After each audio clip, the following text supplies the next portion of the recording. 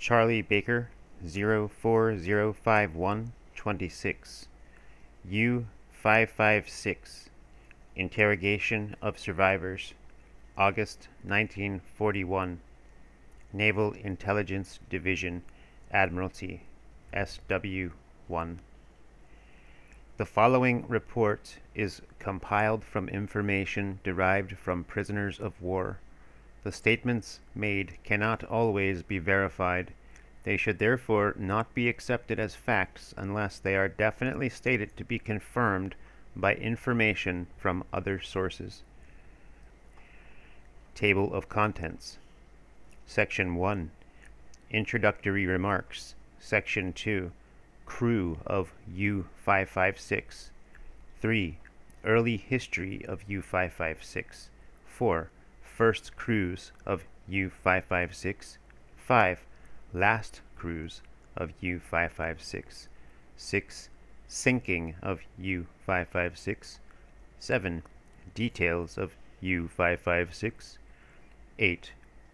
U-137. Appendix. Crew of U-556. Report of Interrogation of Survivors of U-556, sunk at about 0700 on Friday, 27th June, 1941, in position 60 degrees by 18 north, 29 degrees by 20 west. Section 1. Introductory Remarks. This report on the interrogation of survivors of U-556, a 500-ton U-boat, contains only such information as refers to U-556 and U-137. Some remarks on the latter U-boat was included because she was formerly commanded by the captain of U-556, and his career is thus more easily followed. All general information obtained will be published in the report on the interrogation of prisoners captured at the sinking of U-651. Section 2. Crew of U-556. U-556 carried 4 officers, 15 chief and petty officers, 24 ratings, and in addition, a sub-lieutenant and a midshipman whose suitability for U-boats was being tested. The total was thus 47 men. 1 officer, 1 petty officer, and 2 ratings lost their lives when the U-boat was sunk, and a 3rd rating died later. The captain, Captain Lieutenant Herbert Wohlfarth, was considered by the Germans to have been one of their U-boat aces. He was born on 5th June 1915 in Japan and entered the Navy in 1933. He transferred to U-boats in 1937 and was appointed to his first command in 1940. An earlier statement to the effect that Wohlfarth had at one time commanded U-22 could not be confirmed. If he had command of this U-boat, it would only have been for a short time, as he was no longer on board at the end of March 1940. In April or May 1940, he was appointed to command of U-137, a 300-ton U-boat of the same series as U-138, Charlie Baker 405125. Built by the Deutsche Werke, Kiel. Some statements regarding U-137 are given in Section 8 of this report. By the time Wohlfarth was appointed to command of U-556, he had to his credit sinkings alleged by prisoners to total about 56,000 tons. His activities in U-556 brought his total claims up to 93,977 tons, representing 22 ships, including an escort vessel. On 25th May 1941, Wohlfarth was awarded the Knight's insignia of the Iron Cross. He was extremely security conscious and gave the impression of being a disciplinarian, rather a bully and arrogant. His success had made him conceited, but he showed a certain sense of humor. He was adequately educated and reasonably polite, but in conversation he betrayed occasional streaks of callousness and cruelty. He was not married, and his home was in Berlin. He spoke fair English. The first lieutenant, Oberleutnant zur See Hans Schäfer, aged 30 years, was a Rhinelander by birth and education. He was married, and his wife lived in Hamburg. He joined the merchant service in 1928 and transferred to the Navy in 1934. He formerly served in the AA Gunnery and Coastal Defense Section. The chief quartermaster expressed his surprise that Schäfer would have so responsible a position as first lieutenant of a U-boat, considering that this officer was only on his second active service cruise. It was admitted, however, that Schäfer was an exceptionally efficient officer, and that possibly that fact justified the risk. Had he returned safely from U-556's last cruise, he would have been appointed to a course for prospective U-boat captains, lasting a few weeks, and would have been given the command of a U-boat of his own, according to the chief quartermaster. The junior officer, Lieutenant zur See Hans Suward, 22 years of age, came from Western Germany, joined the Navy in October 1937, and transferred to U-boats fairly recently. He was the most arrogant survivor of U-556 and based his confident pronouncements regarding the war on German invincibility. He welcomed the war against Russia as a further duty of the German nation in the crusade for the establishment of Hitler's new order, under which the subject and abject nations would be shown by the Herrenvolk how to live. The engineer officer, Oberleutnant Engineer Lieutenant Körner, lost his life when U-556 was sunk. He joined the Navy in 1935. Lieutenant zur See Frank Rolink, aged 28 years, was carried in U-556 on her last cruise to determine his suitability for the U-boat service. He was a Westphalian and single, but engaged to a girl from his native village. At the age of 20, he joined the Navy on the lower deck and, after 2 years, became a cadet. He served in the pocket battleship Deutschland during the Spanish Civil War. His last appointment before joining U-556 was recruiting officer at Murvik at Schleswig-Holstein. His family were wealthy brewers, and Rolink was quite well educated, had pleasant manners, was not as thoroughly drilled in security matter as the other prisoners, and was altogether a more human type. The midshipman Fähnrich zur See Felix Urbanski, also being tested for U-boat service, was a 19-year-old Viennese who had been educated at a national political training establishment, Nationalpolitische Erziehungsanstalt, a new type of school introduced soon after the Anschluss. The object of such establishments is to provide free education from the age of 10 up to the Abitur examination, usually taken at about 18 years of age, for suitable sons of poor parents. Special emphasis is laid out on mental and physical toughening in the spirit of National Socialism. More attention is paid to games than in most high schools, but sport is not allowed to interfere with political instruction. A form of enlightenment considered to be of paramount importance and imparted by the headmaster, with reverent quotations from Mein Kampf. Pupils chosen for these schools are those intended for military or technical careers. The object aimed at is the increase in numbers of tough and militant Nazis in the fighting forces and in the professions. Urbanski joined the Navy at the outbreak of war, and after some preliminary training served in a minesweeper for several months. He had not yet had any U-boat training at all, and admitted that, had he been considered suitable for U-boat service, such training would have been hasty and inadequate. He was an ardent Nazi, not intelligent, poorly educated, gauche, and scarcely suitable to have become an officer. He professed contempt for the masses of the German people, whom he thought stupid and gullible. The chief and petty officers included a very few trained and experienced men who had previously served in U-137 under Wohlfahrt, but most petty officers were men of limited experience who had been hastily promoted after inadequate promotion courses.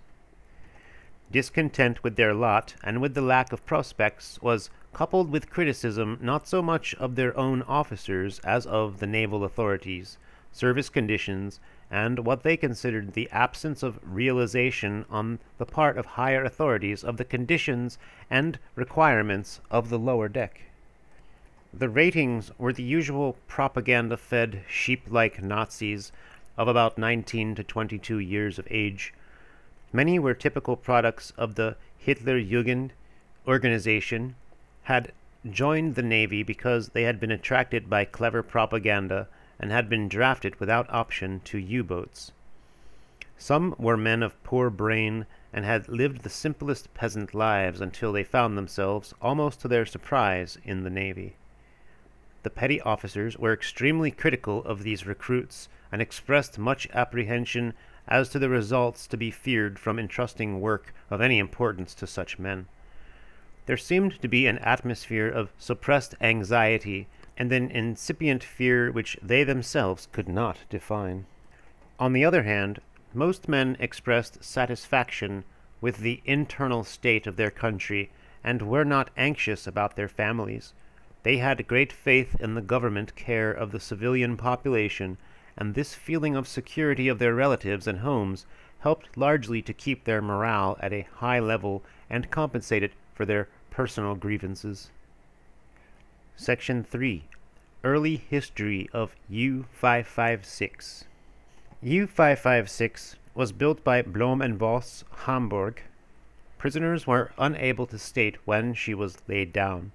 In September 1940, the first members of the crew were drafted to stand by the U-boat during the final stages of construction. While the U-boat was still on the slips, the crew was not allowed on board, but received theoretical instruction in the Gottenwind, formerly a sailing training ship. Some engine room ratings were first sent to a special course of 4 weeks at Modernwerke Mannheim, before being sent to the Blom and Voss yard. The U-boat was said to have been launched during the first or second week of December 1940. During that month and January 1941, most of the crew joined, and U-556 was commissioned on 6th February 1941. During this period, the crew lived in barracks in Steinwerder, according to prisoners. She started her acceptance trials in 17th February, proceeding through the Kiel Canal to the Baltic. It was stated that U-556 carried out her trials alone and visited Gottenhafen, among other places.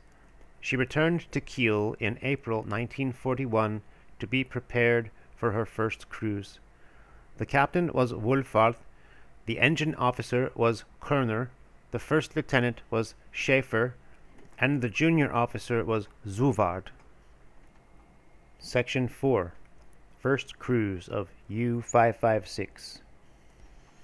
It was established that U-556 left on her first war cruise in the morning of 1st May 1941 and proceeded through the Kiel Canal. She was stated to have been in company with U-67 Captain Lieutenant Blechroth, which was proceeding to a dockyard at Wilhelmshaven. U-556 proceeded to the north of the British Isles into the Atlantic. 2 spare torpedoes were said to have been carried in the containers on the upper deck, in addition to 5 torpedoes in the tubes and 5 in reserve. Prisoners admitted that they sank by gunfire a 3-masted schooner north of the Faroes. The ship was described as a guard ship, and as having been shelled from a great distance. The date was given as about a week after leaving Germany. i.e. about 7th May 1941. The Germans stated that their first shell hit and put out of action the sailing ship's gun, and that U-556 fired 23 shells before the ship sank. NID note: the ship was the unarmed Faroese fishing trawler Emmanuel of 166 tons. She was sunk at 2300 on 6th May, just west of the island of Mygines. The crew consisted of 8 men, of whom 3 were killed. This revolting incident of the sinking of a harmless Faroese fishing trawler is described by Wohlfarth in an interview which was broadcast from Germany on the 5th June 1941. Wohlfarth said, "The other interesting experience was right at the beginning of our trip. I was suddenly disturbed by a patrol boat. It was dusk, and I surfaced near her and attacked her with my gun.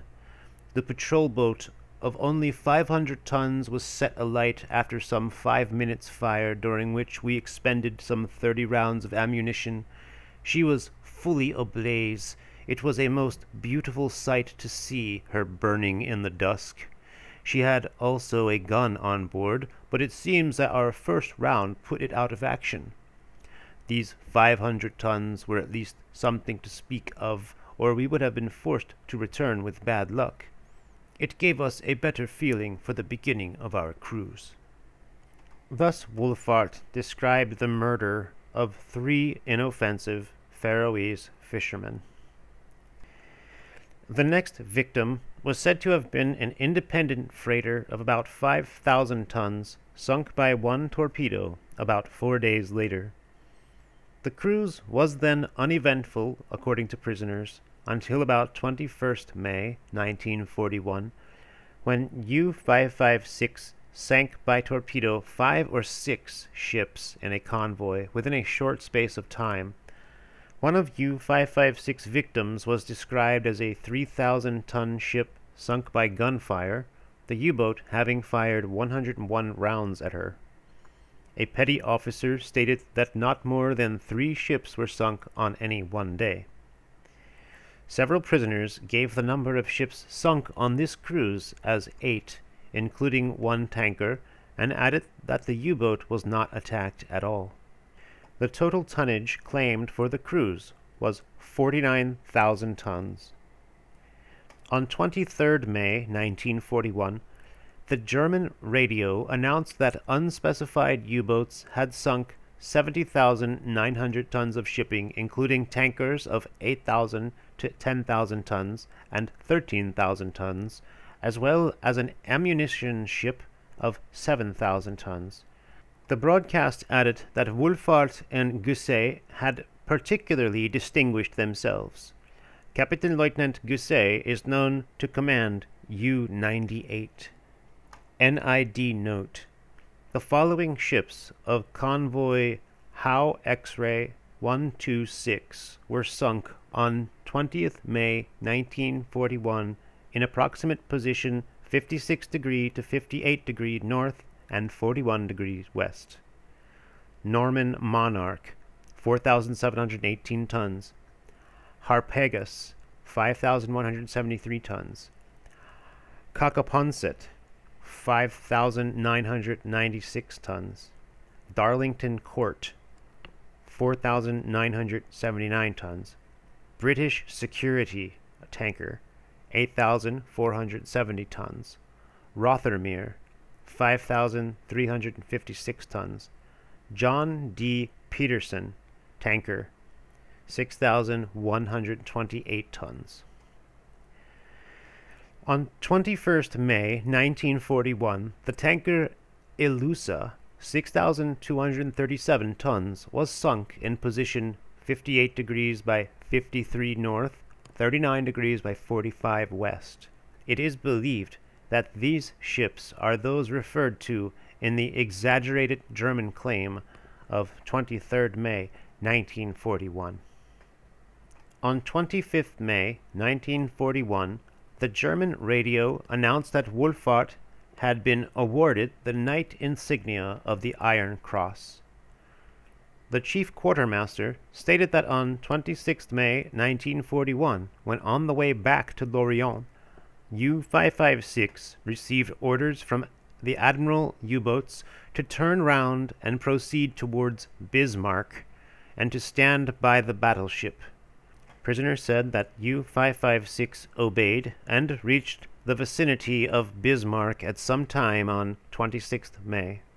The U-boat was on the surface within sight of Bismarck during the night of 26th-27th May.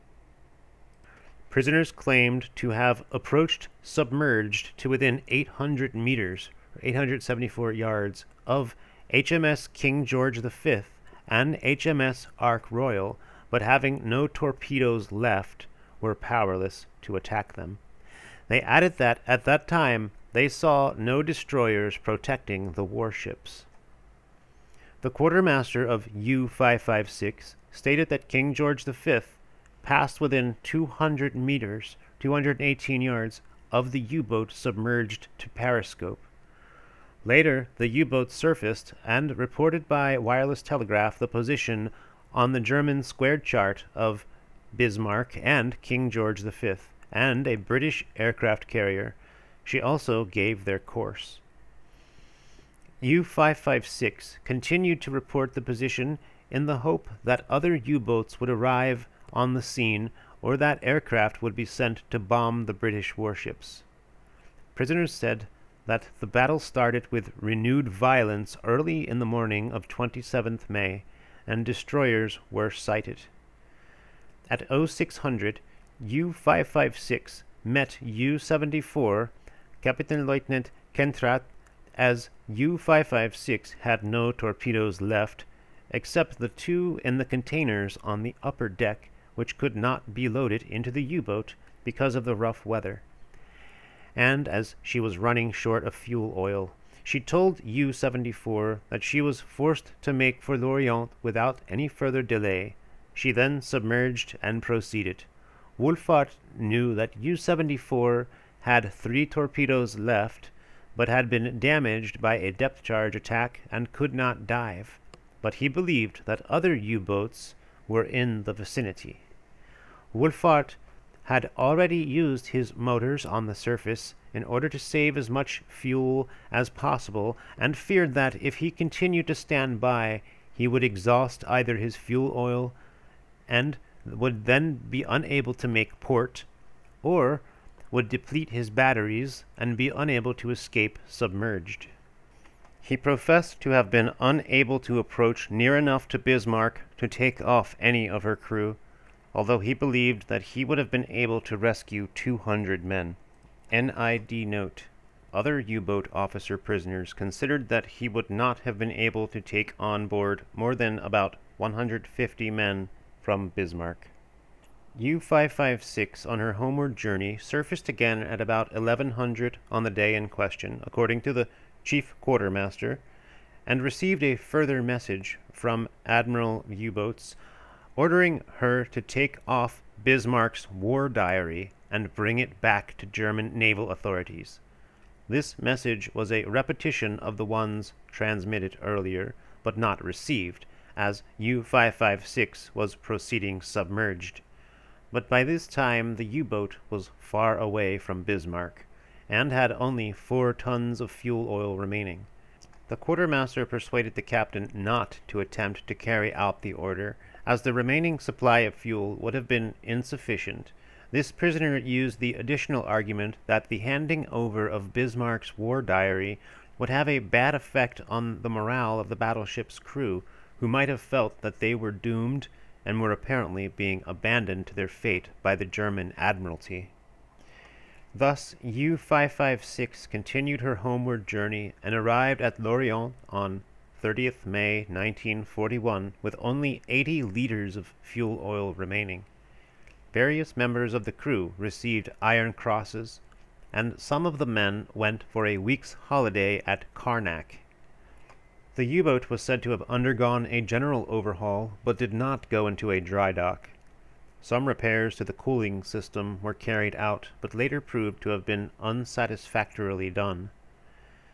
In discussing the performance of the U-boat during the first cruise, Prisoners said that they had experienced constant difficulties with the diesels, the cylinder heads, and the jets being unsatisfactory. The repairs at Lorient took some time as the engines were lacking in compression. It was rumored that the U-boat was to proceed to the South Atlantic on her next cruise, and a wireless telegraph petty officer stated that he was issued with special wireless telegraph books for that purpose, but the latter orders were apparently changed. Some members of the crew left U-556 at Lorient and were replaced. Rolink and Urbanski joined the U-boat shortly before the beginning of the second and last cruise. Section 5. Last cruise of U-556. U-556 was said to have left Lorient on 19th June 1941 on her last cruise. Prisoners added that she was not escorted out of the port. It was stated that 5 torpedoes were carried in the tubes and 5 reserves inside the U-boat, but prisoners did not know whether or not 2 more torpedoes were carried in the upper deck containers. When west of Brest, the U-boat received a signal to the effect that U-552, Oberleutnant zur See Erich Topp, was setting out on a cruise. The cruise was uneventful until U-556 met U-552, which seems to have been about 23rd or 24th June. It seems that U-552 had received information about a convoy but had not been able to find it. Wolfart and Topp arranged that the latter should proceed towards the east. After patrolling the area for a while, Wolfart calculated that the convoy could not be very far off. U-556 then proceeded on a zigzag course to the west, and on 25th June located and followed the convoy. During the night of 25th-26th June, the U-boat proceeded on the surface most of the time, approaching to within 2,000 meters of the convoy, and only dived for long enough to listen on her hydrophones. These tactics were repeated 8 or 9 times during the night. On the 26th June, U-556 continued to follow the convoy and was joined by Oberleutnant zur See Reinhard Soren's U-boat, stated by prisoners to have been U-564. U-562, Oberleutnant zur See Kohlmann, and a 4th U-boat also arrived on the scene. U-556, obeying signals from the Admiral U-boats, continued to transmit the position by wireless telegraph in order to guide still more U-boats, believed to have been operating in the area, to assist in an attack on the convoy. Prisoners stated that U-562 came near to U-556 about midnight on 26th June, and Coleman and Wolfart spoke to each other. Then U-556 went ahead of the convoy and lay in wait. During the night, 26th-27th June 1941, the crew of U-556 claimed to have seen the blowing up of a 12,000-ton petrol tanker torpedoed by another U-boat. NID note: the convoy was Howe X-ray 133. 2 tankers were torpedoed on the night in question, namely the Dutch Tibia, 10,356 tons in position 59 degrees 55 north, 30 degrees 49 west, and the Norwegian Kongsvard, 9,467 tons in position 60 degrees north, 30 degrees 42 west. Both of these tankers subsequently reached port.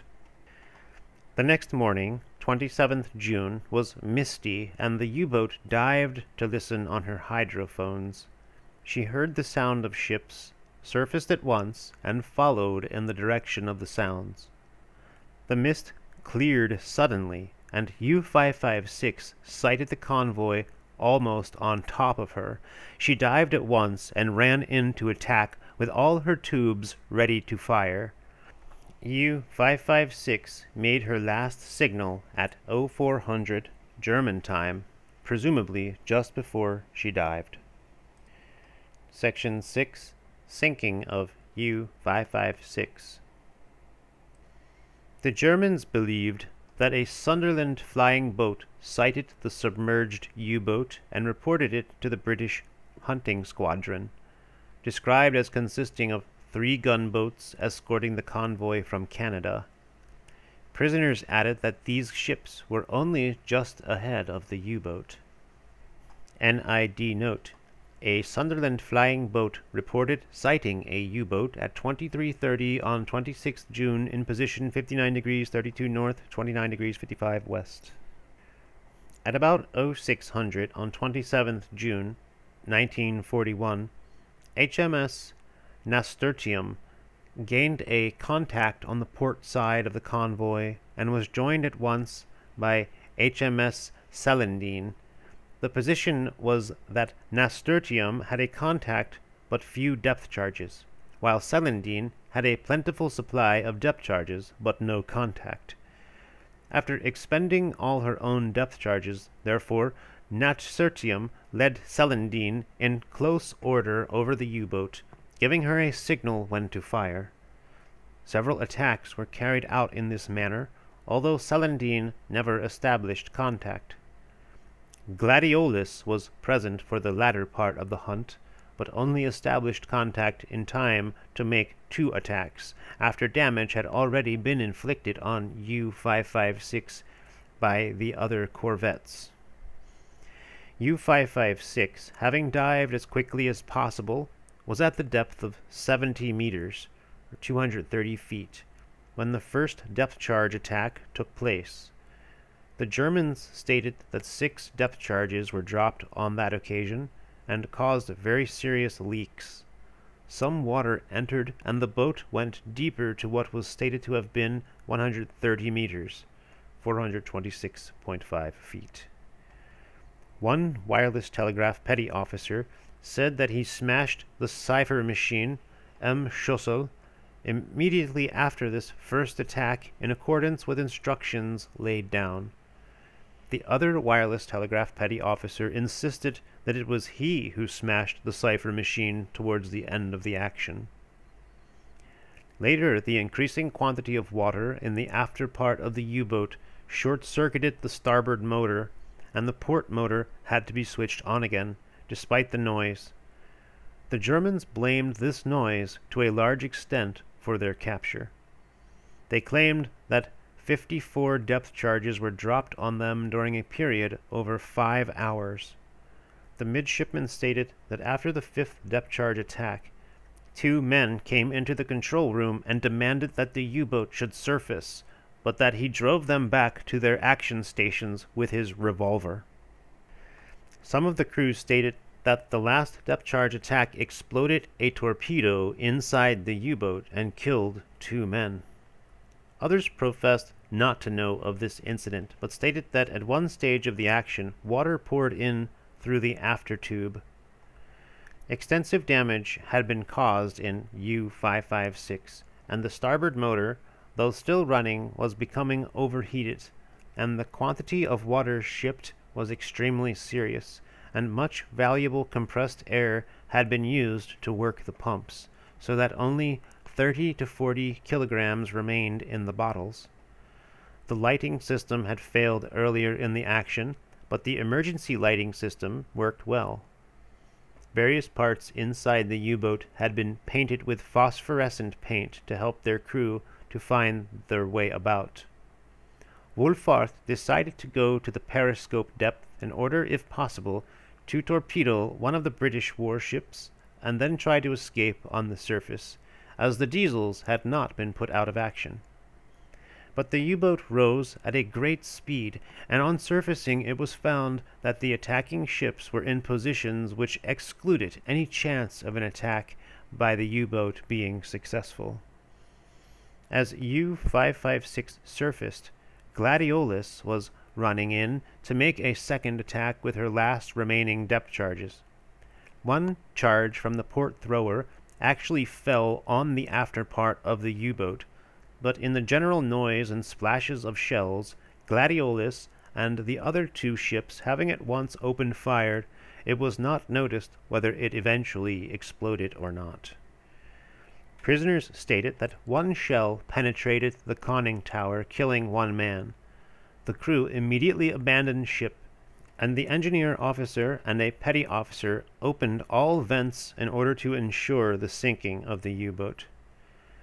A petty officer was loud in his criticisms of some of the senior engine room petty officers. He said that they fought to be the first to escape from the U-boat and turned deaf ears to a wounded man who was calling for help. Other men tried to help the wounded man who had had 3 fingers shot off, but in vain, and he was ultimately drowned. The British ships ceased fire as soon as it was seen that the Germans were abandoning ship. The engineer officer and 3 men lost their lives. The rest of the complement was rescued, but one man died later of potash poisoning caused by allowing water to get into his escape apparatus and then breathing the resultant gas. The U-boat remained afloat, slowly sinking for about 1 hour, and efforts to prevent her sinking proved in vain. The position was 060 degrees 18 north, 029 degrees 20 west. Both officers and men denied with every appearance of sincerity all suggestion that they had ever put into any Icelandic port, and that they had ever been in communication with any German agents in Iceland or Greenland. They had no knowledge whatsoever regarding British dispositions in Iceland, nor of German agents in that country. They professed to have had no instructions as to whom to contact in Iceland in case of need, and denied that U-556 had sent no meteorological reports to Germany from the Icelandic area. Section 7. Details of U-556. General remarks. U-556 was one of the newer type of 500-ton U-boats. She was built by Blohm & Voss, Hamburg. The crew were enthusiastic in their tributes to the powers of resistance to attack shown by U-556.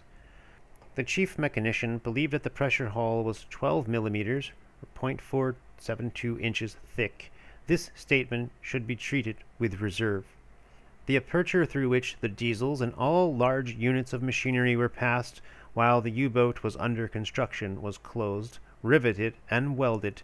Formerly, riveting only was considered sufficient, but had not proved so, and recently welding has also been done. Prisoners stated that it was planned to reopen this aperture every 2 years during a major refit. U-556 was said to have had 4 bow and 1 stern torpedo tubes, and to have had 2 upper deck containers for the stowage of 2 additional spare torpedoes. U-556 was said to be 70 meters, or 229.6 feet long. She was painted a uniform gray and not camouflaged, according to prisoners. The upper deck was described as being covered with wooden planking which extended from a line 2 meters, 6.5 feet, abaft the bow to within 3/4 meters, 2.46 feet, of the stern. Prisoners stated that a small wooden dinghy was stowed in the superstructure between the pressure hull and the upper deck. It was implied that U-556 had various improvements and new fittings not included in older 500-ton U-boats. Very little confirmation was obtained on this score, and implications were thought to have been intentionally misleading and often made in a spirit of defiance. Diesel engines, electric motors, and speeds. U-556 was said to have been fitted with 2 Deutsche Cologne diesel engines of 1,400 horsepower each, and 2 Brown Boveri electric motors. U-556 speeds were given as utmost speed on surface, Alcesta Kraft, 16.8 knots, 3/4 speed on surface, Grosse Fahrt, 14 knots, half speed on surface, Halbe Fahrt, 10 knots, slow speed on surface, Langsame Fahrt, 7 to 8 knots, cruising speed on surface, Marschfahrt, 6 to 7 knots, dead slow speed on surface, Kleine Fahrt, 5 knots, utmost speed submerged, 6 to 7 knots, cruising speed submerged, 2 knots, dead slow speed submerged, less than 1 knot. Drive between engines and motors. It was stated that no geared drive was fitted between engines and motors or between motors and shaft. The clutch was said to be a friction clutch operated automatically or by hand. Air compressor. Some engine room personnel was sent to the Junkers works at Munich at various dates to study the new type of air compressors fitted in U-556. This new type was said to save considerable electric current. Tanks. U-556 was said to have had a pair of saddle tanks. Each saddle tank was described as having been divided into 3 parts, the forward part being the trimming tank, the central part the main diving tank, and the after part another diving tank. The latter was also used for fuel oil. Prisoners said that there were no other diving tanks inside or outside the pressure hull. No confirmation was obtained of this statement. A fuel oil tank was stated to have been fitted inside the pressure hull. The chief mechanician said U-556 could carry 108 cubic meters of fuel oil and 3.5 cubic meters of lubricating oil. Guns. Prisoners stated that one 8.8 centimeter gun was carried forward of the conning tower and one 20 millimeter gun on the conning tower, that the gun's crews and ammunition passed up through the conning tower. Emergency floats. Prisoners confirmed some earlier statements to the effect that the emergency floats are made of sailcloth. It is presumed that there is an opening to let in seawater, as it is known that water acting on chemicals inside the float causes it to become inflated. Prisoners believe that there is a self-sealing valve. Device. U-556 formerly had an upturned thumb painted on the conning tower as a badge, but this had lately been painted over when U-556 was repainted, and had not been replaced. On entering port, Wolfart hoisted a large model of this thumb on the top of the periscope. Wireless telegraph.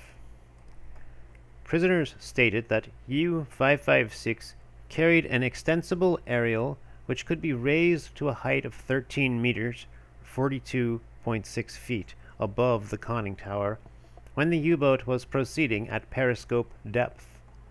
The receiving and transmitting apparatus was described as being inside the U-boat and capable of rotating through an angle of 90 degrees in either direction. Only the wireless telegraph petty officers were permitted to transmit wireless telegraph messages.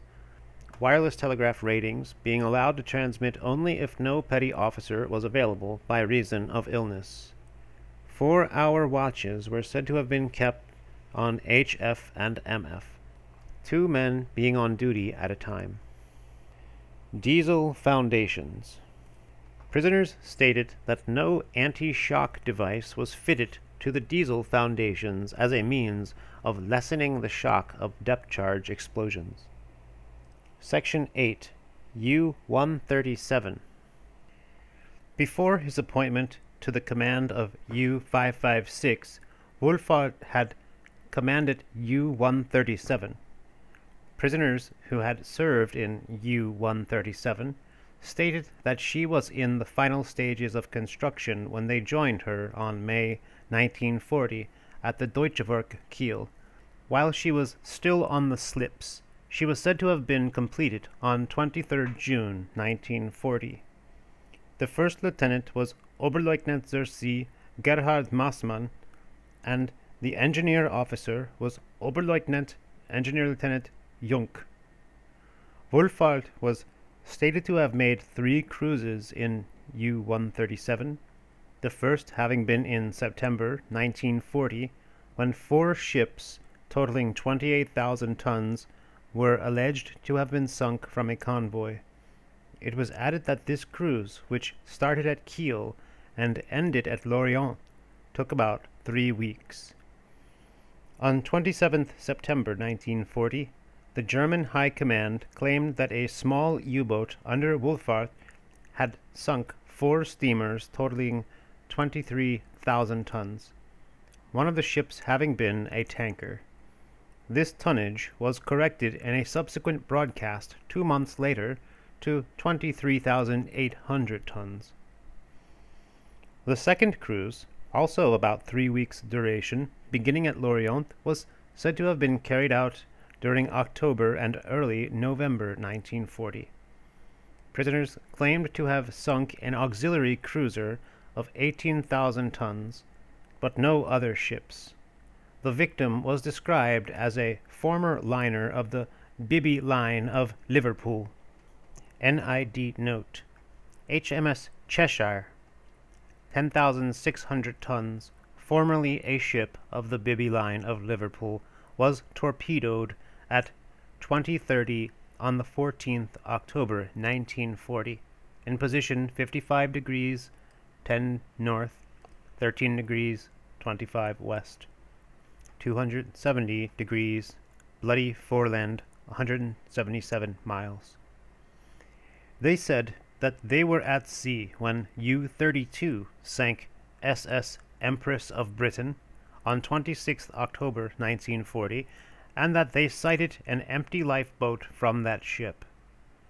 U-137 was stated to have tried to reach the area in which Empress of Britain had been reported damaged by aircraft and on fire, but to have been too late to take any useful action in the sinking. Prisoners stated that U-137 then proceeded to Bergen and hinted that she had some special mission of which they did not know the nature. Some prisoners said that the U-boat then returned to Lorient. On 20th November 1940, the German radio announced that Wohlfahrt's small U-boat had increased her total sinkings to 61,500 tons. This, coupled with the correction of the tonnage claimed on the first cruise, indicated that the official figure for the sinkings on the second cruise was 37,700 tons, or 19,000 tons more than claimed by prisoners.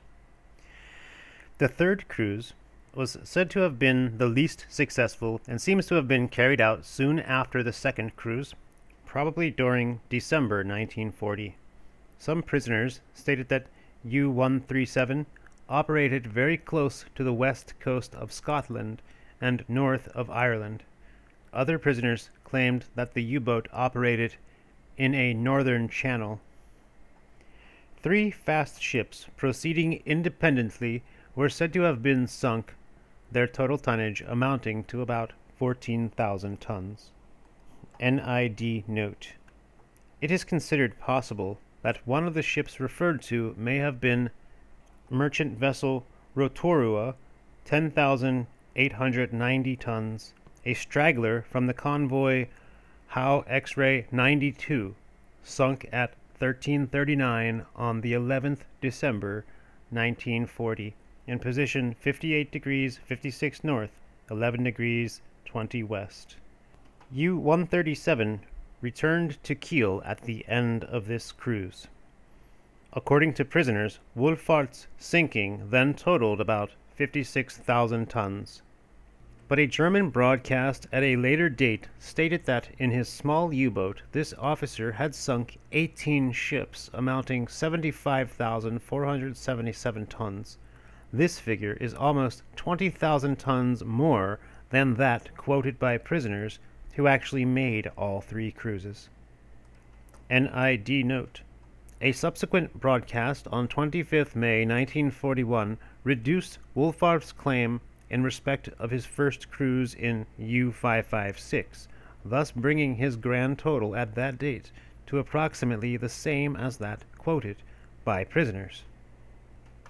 U-137 is believed to have returned to Kiel at about the end of December 1940, and Wolfart was then appointed to U-1556. He took a number of his men with him to his new U-boat. The first lieutenant of U-137, Massmann, was said to have succeeded to the command of the U-boat. Prisoners had no information regarding the subsequent activities of U-137, and Massmann has not yet been mentioned in German High Command communiques, nor in any broadcast. He is known to have been in Berlin on 10th April 1941. Appendix: Crew of U-556, List of survivors, etc. Officers 5, petty officers 14, men 21, total 40. 5 casualties. Total crew: officers 6, petty officers 15, men 24, total 45.